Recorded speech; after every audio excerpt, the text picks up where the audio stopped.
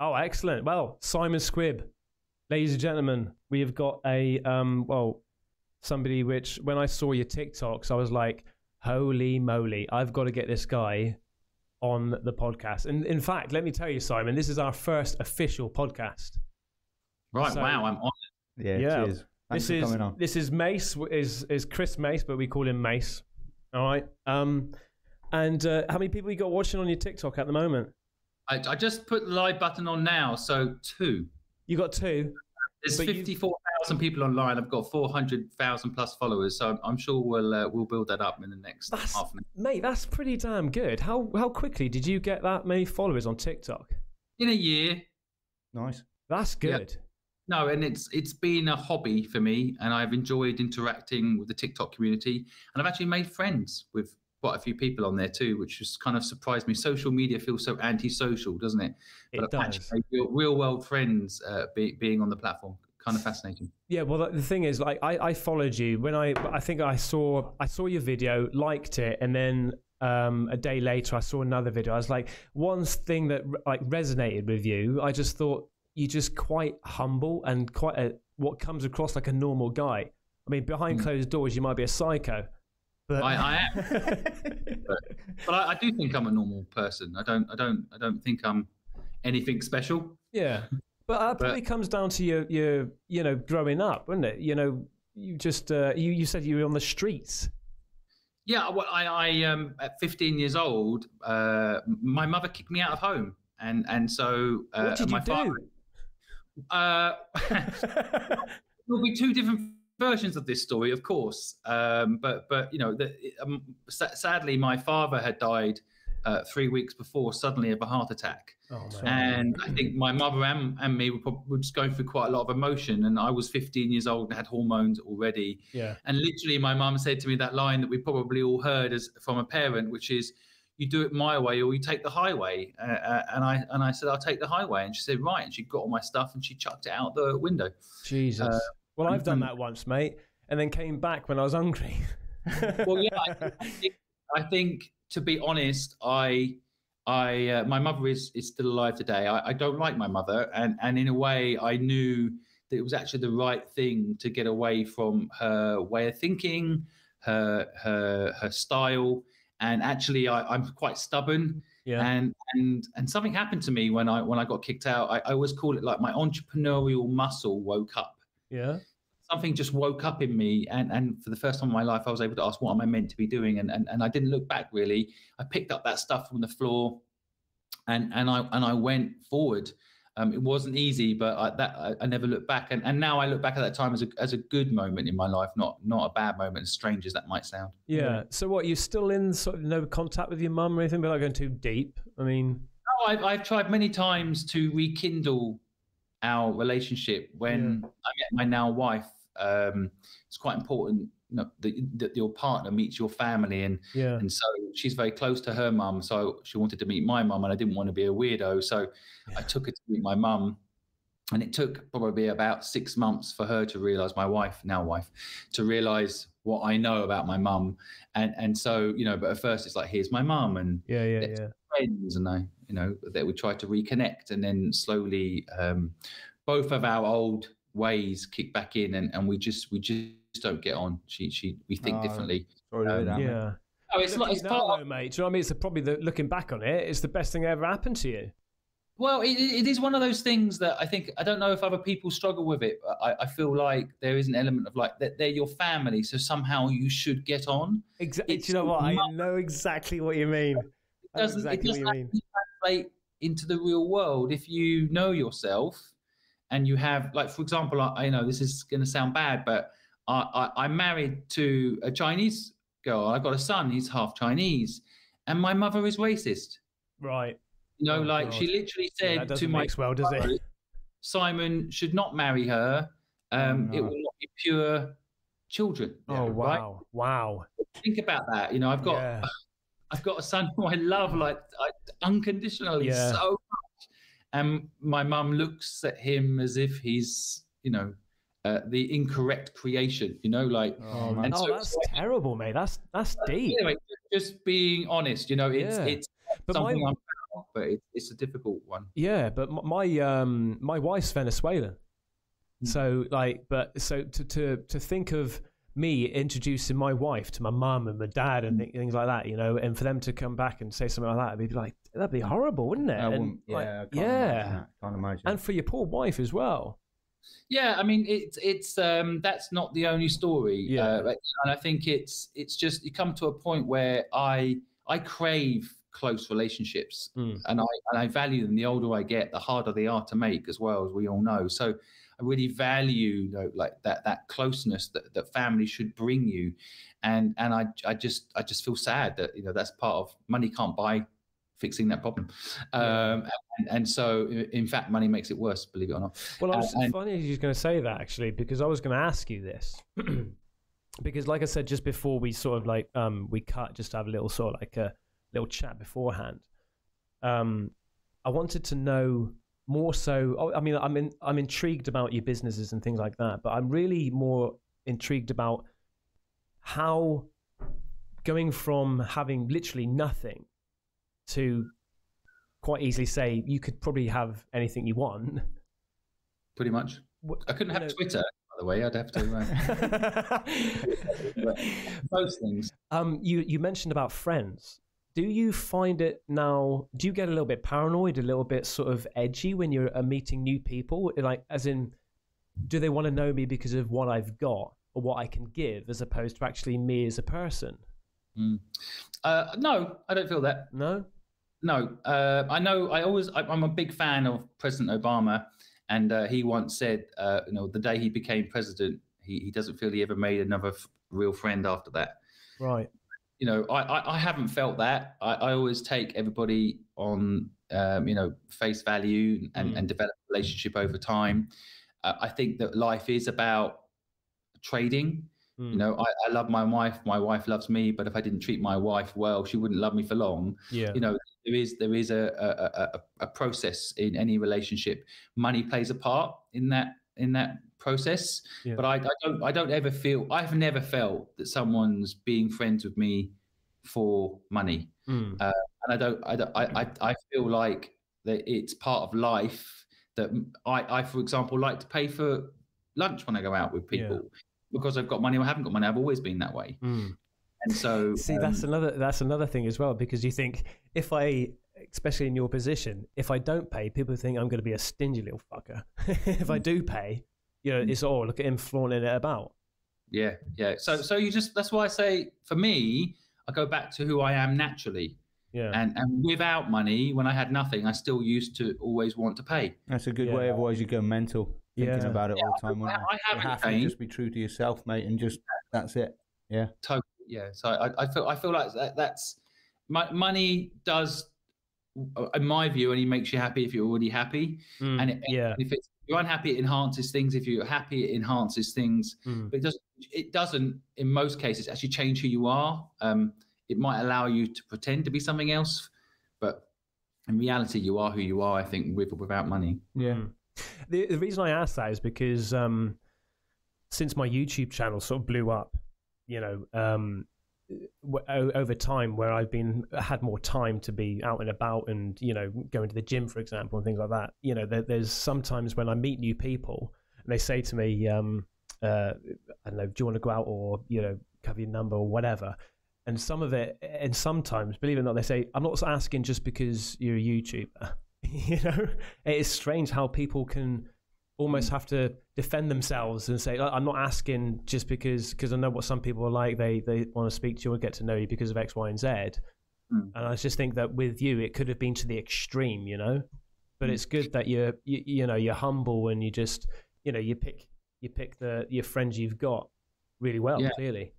I would say I don't have many friends, if I'm being honest about it.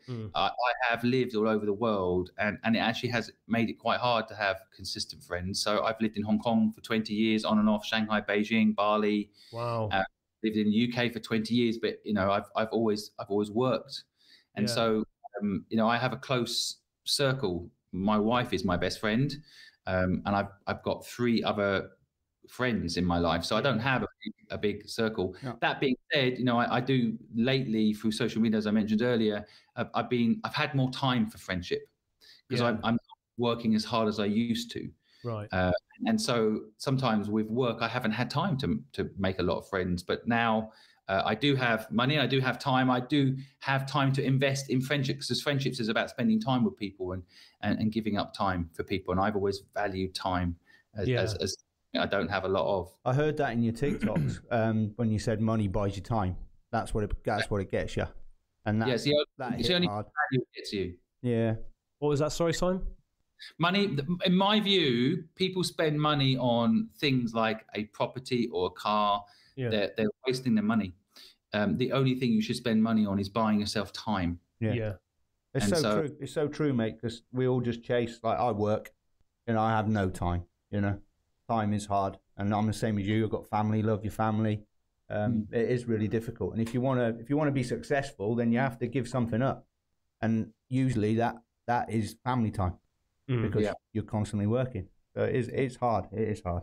It is hard, and I think it's something that you have to accept. I have my best friend, when he got married, the weekend he decided to get married was one of the biggest activities for my business. I basically I had a big event business, and we had a Credit Suisse conference at this weekend, and it's worth tens of millions to my business. I had to be at that event for that weekend and not his wedding. Oh no.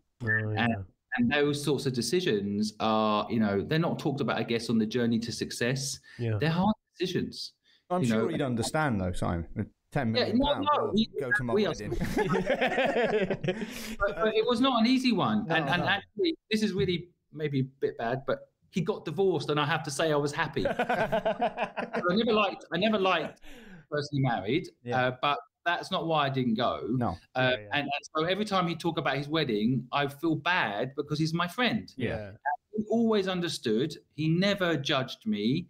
He never made me feel bad for it, but I felt bad for it, that I'd had to make that decision, because it sounds like I picked money over him, which wasn't the case. It was literally make my business work. Yeah. And now I get to spend a lot of time with him, because I worked so hard back then that I'm able to enjoy my time now. Yeah. So I bought time back then.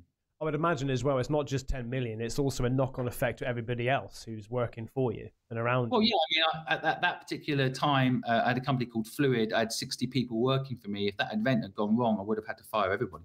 Wow. I saw that. What can you tell me a little bit about Fluid? Is that something that you used to have? Is it now yours? Is it what? Yeah, so that's a company I built in Hong Kong. It became the largest independent agency in Hong Kong, and I sold it to PricewaterhouseCoopers, and I started it from my living room with my now wife. No way, mate. How? My first employee lived in my apartment while we built it, and yeah, so it one of those things, but it took 15 years to go from zero to selling to PricewaterhouseCoopers, but it was one of those businesses. Frankly, I enjoyed it. When I sold it, I thought selling a company was like the dream. And actually, again, most of my friends worked in that company because that's the people I spent time with. Right. Yeah. In some respects, I sold my family, and I had a real strange process. Initially, excitement because the money dropped in the bank, and you're like, "Wow, this is amazing! What a story! I've sold my company." Yeah. And at 6 months, it felt great, and then slowly, I started to feel lonely. I started to feel like I didn't have any identity anymore, because I was always Simon that built Fluid. My purpose. And I had this, you could come to my office and see my legitimacy, because this is what we do. And, we had big ideas and we were able to make them happen. And suddenly I didn't have any of that. I'd sold all of that, and all I had was cash, which is pretty boring. Cash is pretty boring. And so, it's right for you to say that, Simon. There's this thing, Simon. I know. But in reality, I guess it is actually, cash is boring. Unless you can spend it and make it interesting. Yeah. But what can you spend it on? You can spend it on a Ferrari, and drive that around for a while, which I've done. And then after a while, takes about 3 weeks, and you start saying, "Oh, this car needs to service," or "This car got scratched, I need to get that fixed," or "This car's down in value, isn't it?" And if you've worked hard to build your money up, it doesn't matter how much you got, you can't help but feel that. Next thing you know, this bloody thing owns you. Yeah. Yeah. You know, you're working to keep it alive. Yeah. It doesn't matter. And then I'm putting it up as a picture of me in front of it, as if suddenly that's my identity. That's not a good identity. I don't want to be. That's not who I am. You know. So I think, and I got rid of those things because I don't want them to own me. And they don't buy you time; they take up your time. I'm the only one insured on the bloody thing, so I have to drive. And I have to wait 3 hours while they fix it. I'm not buying time. I'm working for that bloody car. How many cars have you got? Are you into cars? Well, I've got 23 cars. I'm not. I was just watching a thing about Ronaldo saying he's got 24 cars. That's a lot of shit. I don't want. Yeah, but it depends if you're into them or not. To be fair, if you're a collector, and that's something like, you know, some people collect stamps. Yeah, you know, you've got like his amount of money. Not many people collect stamps, mate. Do you know what? Funny you should say that, because when I was in the post office the other day, I know Steve in there, right? And I asked him, I said, do people still collect stamps? He says, you'll be surprised. People, it's quite an expensive game now. So thank you very much. Sorry, fair one. But I want to just take me back a little bit, right? So when you left your home, were you 15? Is that right? Yeah. And so, like, you must have been crapping it, really, in a way. I didn't have time to crap it, to be honest. No. I basically got kicked out of home, and I just had literally this kind of moment of awakening where everything that I'd known before was suddenly not there anymore. You know, I have 3 brothers. They're not around suddenly. I've got, of course, a mother and a father. Suddenly that's not around. I've got no comprehension of paying bills or any of those things. And then suddenly, like a crash course in real life, I'm learning how the world really works. And at 15 years old, I went into like, imagine putting someone in the middle of the Sahara or something, and like, it's survive, it's run to water or die. Yeah. There is where did you get that drive from then when you was 15? How did you just bing, you know? I know what I'm going to do. It's in us all. It's in us all, right? I think drive is a very, very interesting thing. I think it's in us all. And what happens sometimes is if you're a hunter and someone brings you food every day, you will forget to hunt. Yeah, of course, yeah. You will lose the hunger to hunt. Why would you go out there and get cold and risk it, right? But when the food's gone, the first feeling is, I have an instinct here. I know it's there, right? Meant to hunt. And at first, you have no idea how to hunt. But instincts will kick in, and then you watch other people that are having to hunt. Next thing you know, you're hunting. You know what happened to me when I started hunting? I fucking loved it. I enjoy taking an idea from my head and making it real, creating my own meal. I didn't need my mother to cook me a meal and to blackmail me into acting a certain way to get a meal. I could just be myself and create my own meal, and that meal never tasted better when I did it. Nice, mate. Well done. Yeah.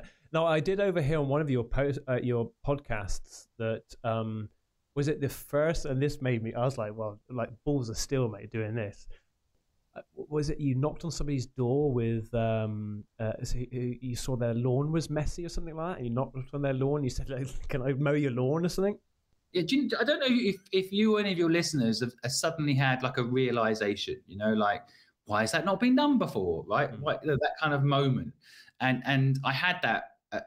I'd been homeless for 5 days, and I walked past this house in Cambridge, which is where I grew up in England, and there was a big house with a really messy garden, and my brain just kind of said, why does someone who has such a beautiful house have such a messy garden? It didn't make sense to me. So I thought, well, maybe they need someone to tidy up their garden for them. They clearly got money. It's a big house. They must have money. So I'll go offer to clean up their garden, and just knocked on the door, and some instinct kicked in me saying, hi, I'm Simon Squibb. I'm 15 years old. They must have laughed inside. But I'm Simon Squibb. I've got a gardening company, and I would like to take care of your garden for you. And the guy kind of looked at me, and I thought, because 15-year-old me was very confident, I thought he just looked at me and went, you know, sure, this guy's got what it takes. Let's do it. I'm sure he didn't. I'm sure he looked at me and went, I'll give this poor sod a charge. Yeah. Sure. How much do you charge? And I made up a number of £200 at the time. I said, £200 a month, and I'll make sure it stays in good condition. The guy was like, sure, let's do it. Nice. And that was it. And I said, great.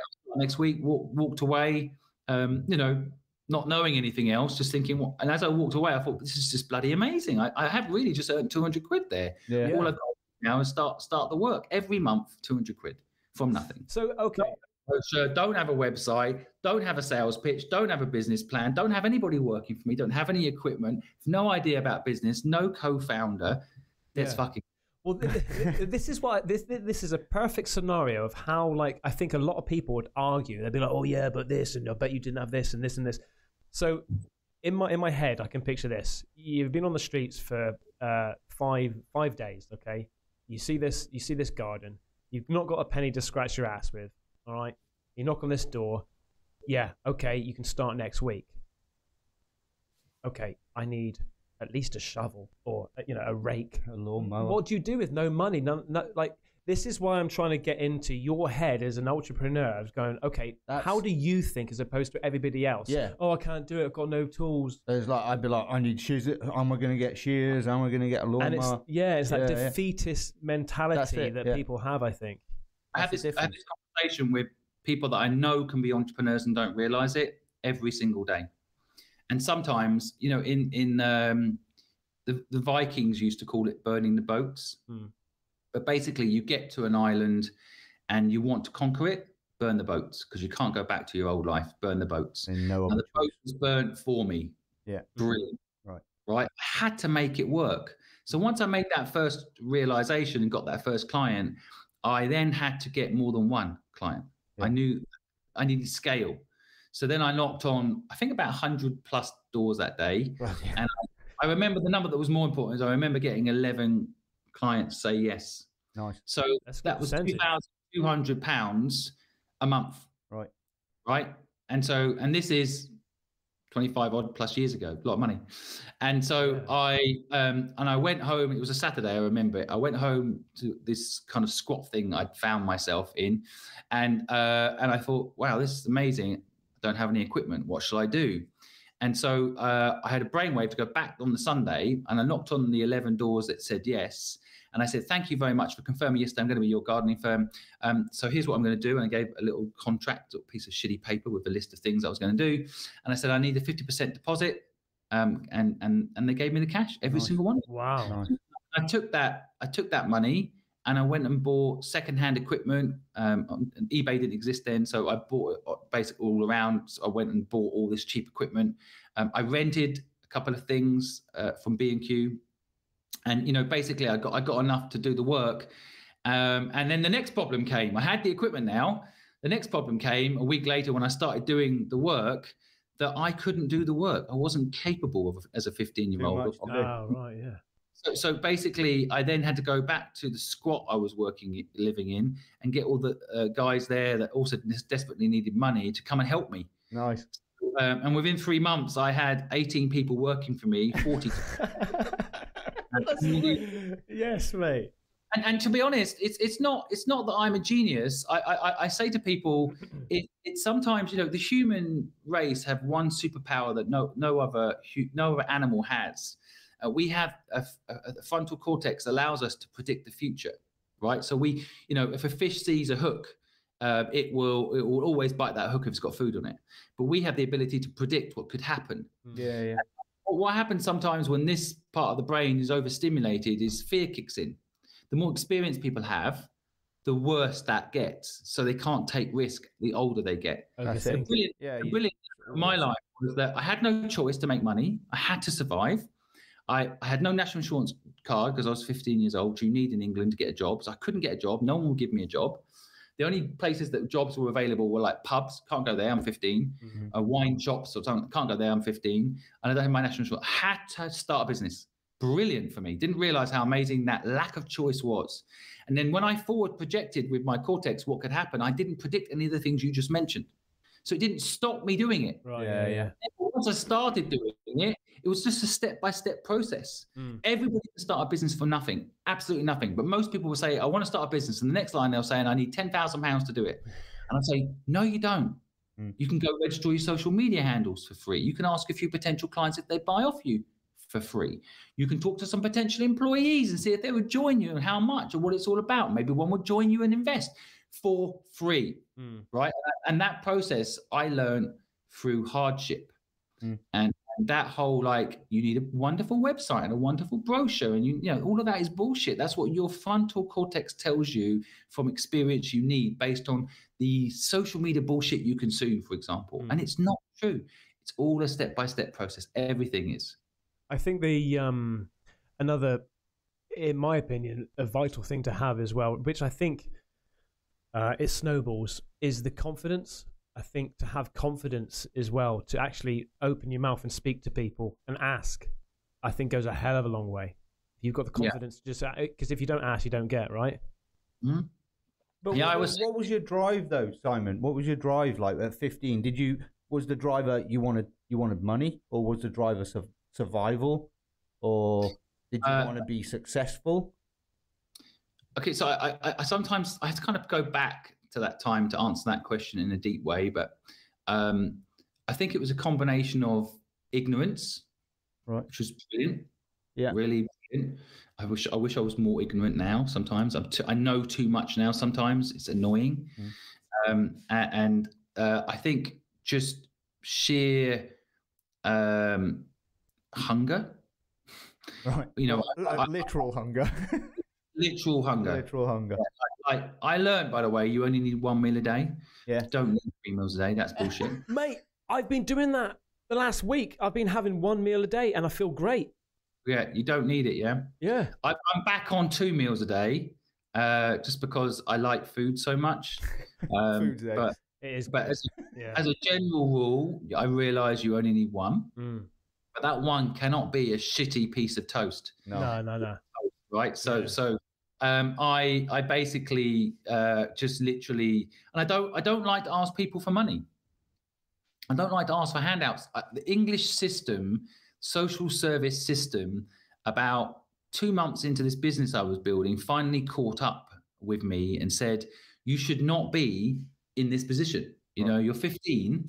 The social service system will now kick in and provide you with some accommodation and some monthly money. You should be back in school, right? I told him to fuck off. At that point, first of all, it's not in my nature to take from anybody. Yeah. Right? The government, whoever it is. But they put a bit of paper in front of me. It was almost, to them, it was the legal requirement that I signed it in their minds. Yeah. And I said, look, why would I have enough ability to see how many people have got caught in that very existence. And I don't want to be in that situation where if I get a job, I'm penalized by you're not paying my rent anymore. Yeah. And therefore, I have a fucking job. Yeah. And more importantly, at that point, I have my own business. And if I start taking your social money, you don't want me to have any other income stream, because somehow that's, you know, in their mind, you're taking from the social system and you're taking money from this company you're building. Yeah. So I took great pride in saying no to them. Although many people who I did talk to about it, like, you know, social services would give me money and accommodation, and like, well, why wouldn't you do that? You can just sit at home playing Sega Mega Drive. Might show my age a bit here. It's a good console, mate. Yeah, it was a good console. You can sit at home with your mates playing that all day. And I remember having that debate with myself. You know, I could just sit back playing computer games all day, pretending I like school, which I don't, and just sit back. I don't have to go back to my mum, so it ticks that box. But I just knew that was a trap. Yeah, just like debt, the trap that I was not going to fall into. And thank God I told him to fuck off. Yeah. And it wasn't the easy choice. Yeah. But it was the hard choice. But I'm so glad I went through the hard stuff early, so that I came out the other side with this, like, you know, amazing life I ended up having. Well, funny you should say that about debt, because I read this book called Rich Dad Poor Dad. Have you heard of that book? Of course. Probably have. Yeah. And he was actually saying in there about using debt to make money. And I think you're against that, right? Or you don't? Maybe it's an old school way of thinking. No, it's a super intellectual way of thinking. The author is a very clever guy. Robert He's morally corrupt, and he believes money is the most important thing in the world. And I don't. No.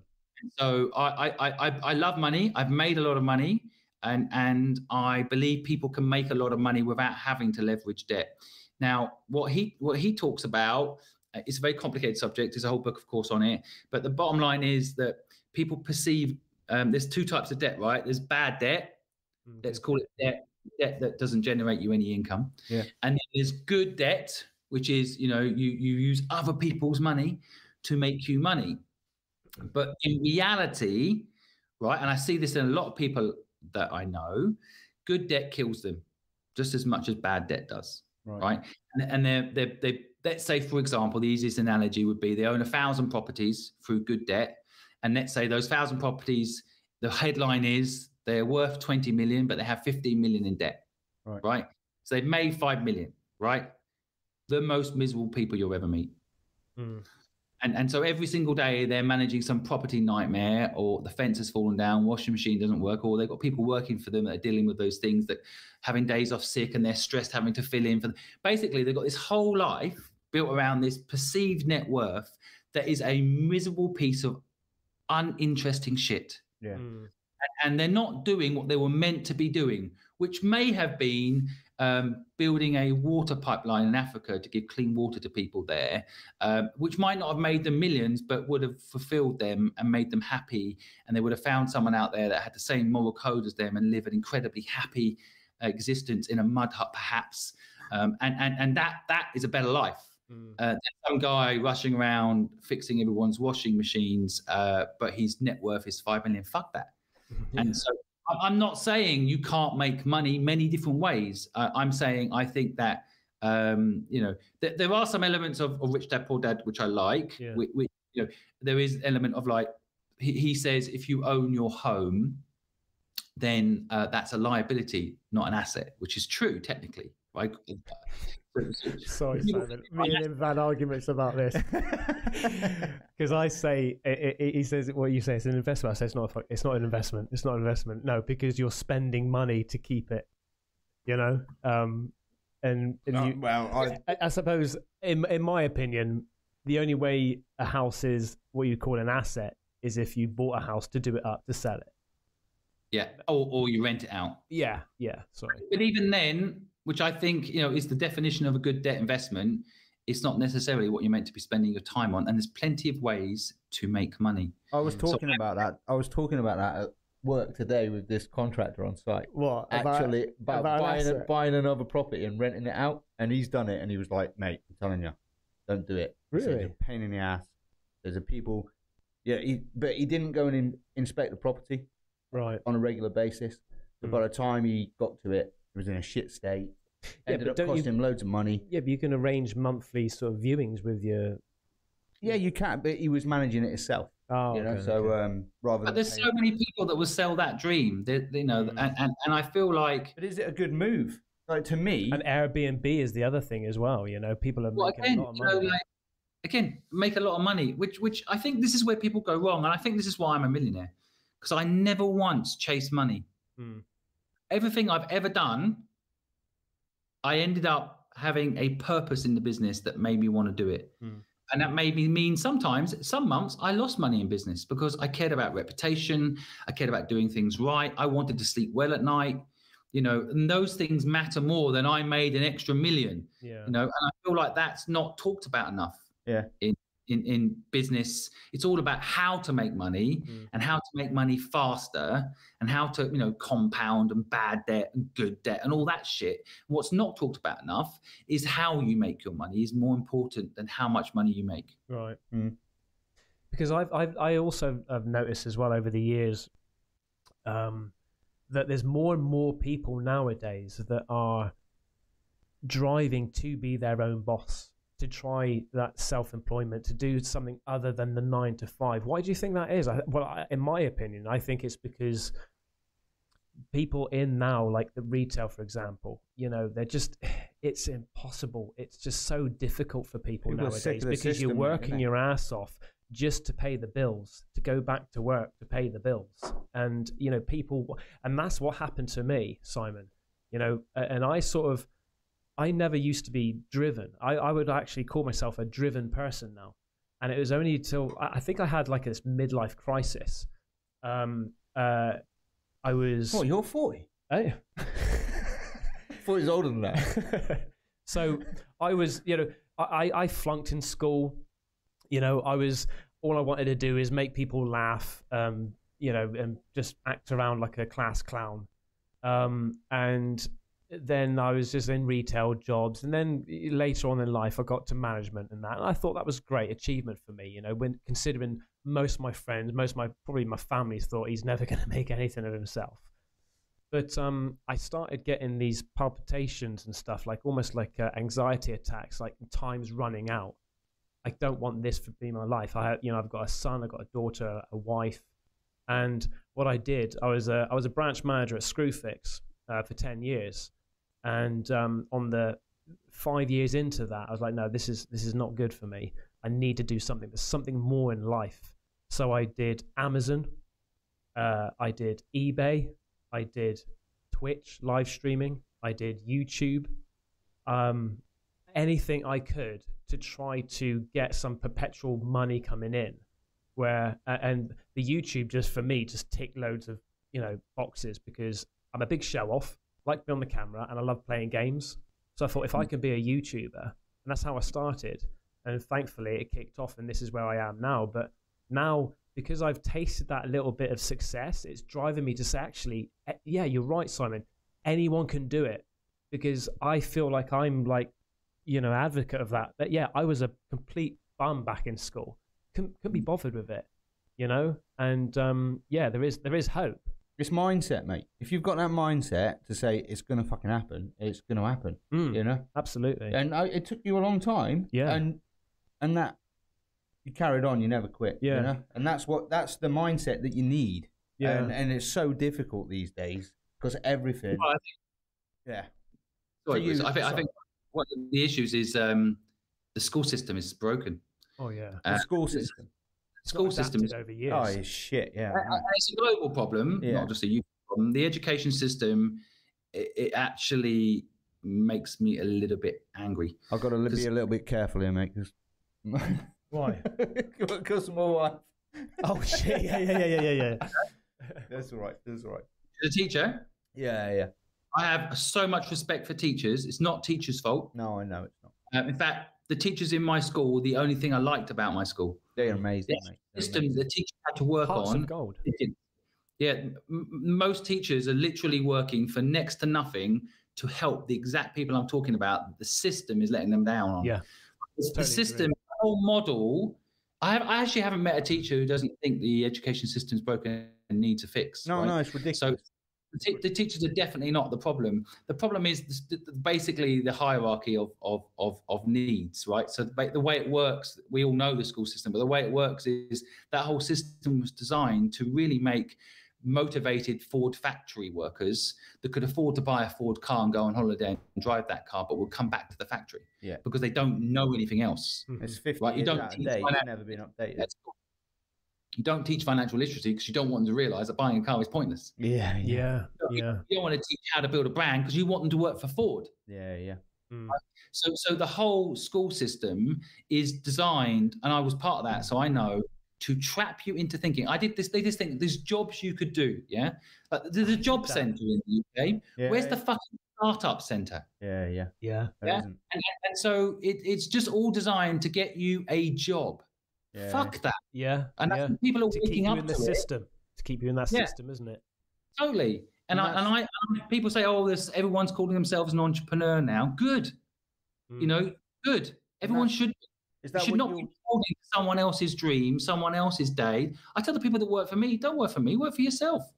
Now, there is exceptions where people believe in your purpose, which is why I think purpose is important.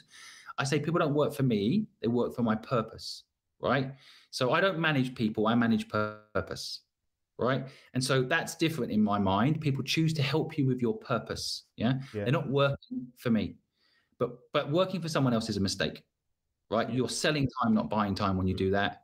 And school teaches you that it's risky to work for yourself, but it's not risky to go work for some fuck-ass company doing something God only knows what. They might change their mind tomorrow and you're not in charge. I have to stop you there. I mean, I personally that's my view, okay? Because I felt like I'm sick of working my ass off for other people to make money. Yeah, that's what I thought. But there's gonna be a lot of people out there, Simon, to say, hang on a second, I'm quite happy with my 9 to 5. I like to know that I can get up to work. Not many. Well, no, but there are still quite people that are quite content to saying, I like my job, I like what I do, I know where I am. I don't need, extravagant holidays and all this. What do you say to that, Simon? I say that they have not experienced the full matrix yet. So, I mean, you can argue it's the concept of like ignorance is bliss. Yeah. Right. But I don't think that means you should be ignorant. What I have noticed is those people that say that have not seen the world. Yeah. They've suppressed their natural purpose. And that is a shame for the universe, about getting mystical about it. Yeah. Because what happens is and I see it in a lot of people, they kill their ambition. They stop being a kid. They no longer dream because they think it's not possible. Someone's told them it's not possible. And so there are exceptions, and I think it links to purpose. I'm going to say, like a nurse, for example, often their purpose is to help people, so that a hospital and that structure gives them the ability to do that.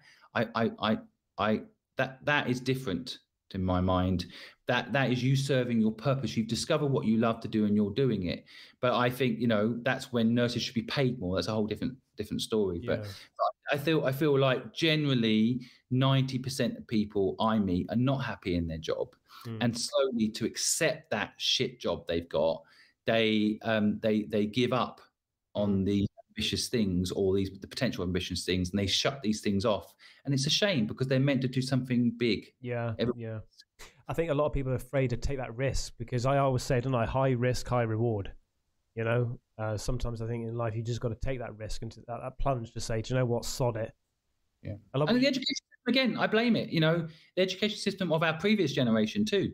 It's almost like a brainwash. Like people believe owning property is an asset. We're brainwashed, because why? Because banks want to lend you money to buy a house, so they've done a really good job on the marketing. And people think, well, I've got a job, I've got no stress. You have got stress. Plus, you're missing out on life, and you've only got one life. Yeah. It's very short. But the other option of not buying a house is either rental or buying it outright. You're using your frontal lobe now. Yeah. Right? Yeah. So you're saying, I don't know, let's say, I'm getting a bit of, on my TikTok now, a few comments. I've just looked. But they're going crazy, aren't they? Yeah. But I think basically what the issue is sometimes is people's, let's say, rent versus mortgage is what you're saying. Yeah. That's not the equation. Right. If you don't, like Elon Musk owns no home. Yeah. Right? And lives. He owns Twitter, So you think about it. He spent 44 billion on Twitter. How many properties do you think he could buy? Oh Jesus, yeah. I know. See what I mean? So he doesn't own his own home. No, he doesn't. No, he sleeps around his mates' houses and stuff. Really? And this is what you realise. He's a workaholic. This is what I've realised when I become wealthy. I didn't realise I already had this philosophy to get wealthy, because you need this philosophy to get wealthy. But I didn't know this until I was wealthy, that none of this shit matters. This is all consumer bullshit, right? You got to live somewhere, Simon, Okay, yeah, you got to live somewhere. When you've got a family, you've got to live somewhere. Yeah, so just a hypothetical, right? You buy a camper van. I've got one. I've got one on the drive, mate. Yeah, you got one on the drive. Yeah. So sell the fucking house, go in the camper van, and see the world. Yeah. But you would love to do that. Yeah, but then my kids have got to go to school. No, there's always something in the back of my mind that's going to stop me doing that, though. That's the thing. System has trapped you. Yeah, I know it has. But on 90% of the population is trapped, don't they? That's what I'm talking about. Yeah. I think from an early age, I wish I could have this conversation 20 years ago. No time like the present. Yeah, I know, but it's easier. How old are your children? 12 and 9. But it's easier when you haven't got a mortgage, when you haven't got kids in school, Yeah, I've got a dog. Like a free spirit. But you actually, your YouTube channel is actually dedicated to, you've given yourself 700 days or something to build up businesses for people, or I can't. A little bit of clickbait, and it's in 700 days, I'm building $1 billion company. Is that the purposeful project? Yes, the Purposeful Project. Yeah. So what I find is a lot of people will give advice on business. One, they've never done it, and I have done it. I built 18 companies, but people give advice on business. But I find it quite an interesting idea to actually show people by doing it. Yeah. So I've built hundreds of millions company, but I haven't built $1 billion company. So I thought it would be interesting to do that. And so, but one of the things about it for me, it's about my idea around this is I'm building $1 billion company that my community will own. Right. And so it's not about me owning $1 billion company, which is one thing, but it's about building something together and sharing the experience of building and that journey. Because every single business I've built, I have a whole new set of experiences and a whole new set of potential advice based on that experience. And so I thought that this time I would build something in public and share the process with people and the learnings and how some things will always be the same, like a trademark of your business, for example. That will not change because that is an important part of building a business. People don't do. Yeah. All the way through to more, the more update stuff like Web3 and decentralization and NFTs and cryptocurrency and metaverse and how that all plays a part in building a business today. So it's kind of the new world and what we're heading into, and what we've learned from the past is still relevant type gig. But yeah, I'm building $1 billion company in the next 700 days. Excellent. Just one company. Or well, it is $1 billion company. Yeah, but I thought on the Purposeful Project, I'm probably naive, I'm probably wrong, but I thought you was trying to build 10,000. So the mission of the business is to help 10 million people start and grow. Okay. That's the mission of the business. Right. But my way of displaying what we're actually doing at the Purposeful Project is we're building $1 billion company that helps 10 million people start and grow a business for free. Yeah. And your YouTube channel is called just Simon Squibb, right? Well, I've got two. Yeah, my personal one is Simon Squibb. Oh, okay. So how do people get onto that program? You can just go to my website, simonsquibb.com. Yeah, we've looked at that. Hey, it's flashy website you got there. Yeah. Nice. I'm a millionaire, what do you expect? One thing I wanted to ask you as well, what's your theory? Because also I can see you've got a virtual reality headset at the back there, and that's exactly where my YouTube channel started out originally, is with virtual reality and playing games and that. What's your thoughts on the metaverse? So it's very split, isn't it? Yeah, I mean, I always look at it from an entrepreneurial point of view. I think that like anything, it has the potential to be complete bullshit, and it has the potential to be game changing. I think the internet is like that even now. There's some things on the internet you're like, oh my god, this is so awful, and so it's really scary. If that happens, like the social media scene becomes a VR reality. Like, yeah, but it's already scary. If you went back, I tell you, it is. Today, every single person I looked at was looking at their phone. Yeah, everyone does now, don't they? Everyone's glued to it. Right? If you go back 20 years ago and you showed that image in a video, you'd be like, "This is the future, human zombies." Yeah. Like literally, I walked past my wife and we fell in love walking past each other. Yeah. Now we'd both be on the fucking phone. Yeah, you'd miss each other. we wouldn't have the amazing life we've had together. It is scary. Something else on Tinder. Yeah. No, like it's but I also think that you've got to embrace the future. Yeah. And I think like metaverse for me, it's like it has its strengths and its weaknesses. Some of it is bullshit. Some of it's definitely the future. But you have to embrace the future and be in the arena to make a difference. Yeah. So I'm all in on metaverse stuff. You are, yeah. I am. What are you playing at the moment on the virtual reality?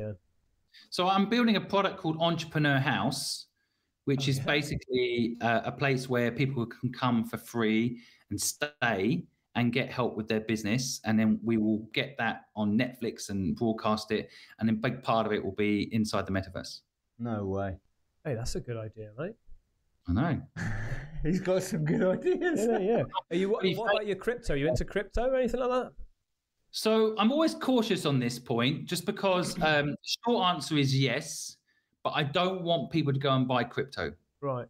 I don't want to encourage people to go and buy crypto. It's massively So I'm not saying go and buy crypto. The money in the gold rush was made by people selling the shovels. Yeah. So I say to people, if you want to do crypto, it's gambling. Accept it. You buy crypto, it's gambling. You can influence it almost zero unless you're Elon Musk. You cannot influence it. So better to invest in the crypto ecosystem around things that you can influence. So for example, if you built a house in the metaverse and you have people go there and then they sponsor and be a part of it, that you can influence all of that, right? And I'm part of the crypto world if I do it. Right. I'm not fucking buying Bitcoin and keeping my fingers crossed and then trying to call myself an entrepreneur if it goes. Yeah. I think it's a risky game. I've put a little bit of money into it, but it is a risky game. Everyone's had a little play with it, haven't they? Dream about being a millionaire from crypto. Yeah. No chance, mate. It's a little bit of like jump on the bandwagon, but I've got a feeling. I look at it as an education. Take 1% of your net wealth and buy a .eth domain name and buy yourself one crypto that's worth nothing right now and hope and play around, learn. I just use it as an education. Invest in yourself as an education, but don't buy into these things. That's why I don't like stocks and shares as well. Like, you buy into someone else's company and then keep your fingers crossed that they make you rich. Yeah. Take control of your own destiny. Don't hope someone else will make it work for you. Yeah. Because I noticed actually that you said on Twitter about how many domain names have you bought recently? What can you explain or shed some light on that? Yeah, no. So I about 15 years ago, someone bought my company website address and then blackmailed me to give it to me. Oh, sure. So from that moment onwards, I've been obsessed with buying my website addresses so that people can't blackmail me. And that's led me to also buy domain names. At one point, like I was in Hong Kong and they suddenly released a .hk domain name. So it wasn't a .com, it was .hk. So I bought candles.hk and I bought printing.hk and I bought all sorts of things. And some of them I gave to friends, like my friend who had a candle company. I gave him candles.hk as a gift. Nice. And others I turned into businesses. And so, but I just enjoy, you can buy a website address and suddenly feel like you've got the beginnings of a business, right? Yeah. So I actually bought entrepreneurhouse.com today. I paid a lot of money for it, and I it's kind of exciting because it also brings some sort of legitimacy to your dream that you've got in your get that little stamp of it. So before that I had entrepreneurhouse.live, and so it's not quite as exciting as a .com, right? So the .com, and it's just one more level of credibility to your idea, one more level up in the economic moat for people to copy you, and it just feels like progressions. And I bought over 250 domain names under that kind of premise, because there's also a whole thing about SEO, right? If you've got entrepreneurhouse.live and you've got entrepreneurhouse.com.uk, whatever, .co.uk, then you begin to build up an SEO system too. So it's my idea of a hobby. It's people maybe have collect stamps. I enjoy buying these things and playing around with it, which is probably why now GoDaddy is one of our big partners and sponsors. Oh, really? Oh, wow. Yeah. They sponsor our podcast, and they partner with me to help entrepreneurs start businesses. And I think it's because they've probably seen how many website addresses I bought. Yeah, you're keeping them afloat, mate. So what's your podcast name, Simon? So I have two podcasts. One is called the Unicorn Podcast, where I interview billion-dollar founders, and they tell us how they went from 0 to $1 billion. Wow. And nice. The Unicorn Podcast. I just had Anne Bowden, who started Starling Bank, on, the guy who founded Shazam and how he sold it to Apple, first massive acquisition for Apple. Oh, I bet. And then I have something called Pep Talk, which is just a 20-minute podcast with an expert who shares their deep knowledge on a subject like marketing, for example. I've watched a couple of your pep talks. I did that yesterday. Yeah, I watched a few of those. Oh, great. Yeah. No, so no, just useful snippets of insight into entrepreneurial life and a bit of knowledge, hopefully, that helps people start a business or grow their present one. I get the impression you live and breathe this, right? Is there ever going to get to a point of where you just go, enough's enough, I want to just do nothing now? You know? I did that 3 years ago. Oh, did you? I retired at 40. Did you? You can't be over 40, can you? Yeah, I'm a little bit over 40. And so I retired and I had a baby. Well, my wife did. I supervised. And I was a full-time father for 2 years. Absolutely amazing. Can't get that time back. So having those 2 years every single day with my son, just absolutely magical. Yeah. But I like working. Yeah. I like being a productive part of society. I like helping It's brain people. going, doesn't it? Exactly. And so it was a bit of I look back with fond memories of those 2 years with my son, but also I went a bit mad, really. I had too much time, and all my friends, people, they're all working. Yeah. So it's like, hey, let's go to the spa for the day, and they're like, we're working, Simon. I'm like, let's go play golf for the day. We're working. I'm a bit young for it, and also I felt like when the pandemic hit, I could help. Yeah. So I went well, back. hats off to you, Simon, for doing that, mate. Because, a lot of people out there would be, do you know what? I've got the money, I've got all the businesses, I've got all the connections, whatever. If you want to go out there and get to the place where I am, you go and do it yourself. But you're actually actively going out there and helping people for free. With your TikTok and your YouTube, it's amazing. Man. Yeah, it's really nice. There should be more people like that. Absolutely. Everybody's trying to sell you the millionaire dream, but they want you to buy their fucking ebook. You know what I mean? This is why I went the other way, and I told my team this every single day. We will never charge people for help. Very important. We can never, because that's what everyone else is doing. They're promising people, don't you say, the entrepreneurial millionaire bullshit, and then they just sell them a course or sell them some piece of crap. And I don't want to be doing that. I want to be giving people help with no catch. The advice is more pure that way too. The support is more pure because there's no agenda to give you just enough that you buy my course. It's literally like, just what do you need? We will provide it. And as I say, it's in my mind, I'm going back to that 15-year-old me and helping. Yeah. But I'm also going back to the 5 to 15-year-old at school who didn't get the fucking help that they should have got. School is free, but in a way it hinders you. And so I wanted to provide something that helps people have a better life. And I absolutely love that we have no agenda, and it's really core to what we do at the Purposeful Project. And you said, we're going to probably wrap it up now because I've taken a lot of your time, and time is money. But just, I'm interested in the places you said you've lived and visited. What's the nicest place you've been to? You would like to go back again? You've lived in? Oh, so many amazing experiences I've had. So many. I'm so lucky. By the way, money is not time. Time is far more valuable than money. Yeah? But the different places I've lived, and by the way, this is one of the weaknesses of making too much money, is that you end up liking bits of everywhere, and it's very hard to settle and be happy. Right. So I absolutely love Hong Kong, but I absolutely love London. And I absolutely love Bali. I spent a lot of time in all of these places, and it's very hard to be happy in one place because you always crave what you don't have. I was going to say, that's from one spectrum to the other, Bali and London. I know, that's what I mean. I love the culture of London. I love the hustle. I love what can get done. But it's not sunny every day and you can't surf. Yeah. Oh, you're a surfer? No. Oh, come on, man. Come to Newquay. Come down. Well, I'll take you surfing. Yeah, we will. Yeah, mate. Yeah. So I can surf. I wouldn't say I'm a surfer. The other thing I would say is Newquay's fucking cold. It's not, mate. In the summer. Yeah. You've not been in the right time of year. September, mate. When you want to. Right. So 28th of July to the 15th of September, right? Something like that. It's nice. Yeah. But I feel like Bali is nice all year round. And I guess what I'm saying when you ask me the question like places to go, it's like I love all of these different places for different reasons. I loved San Francisco. I loved Napa Valley. I almost bought a house there not so long ago.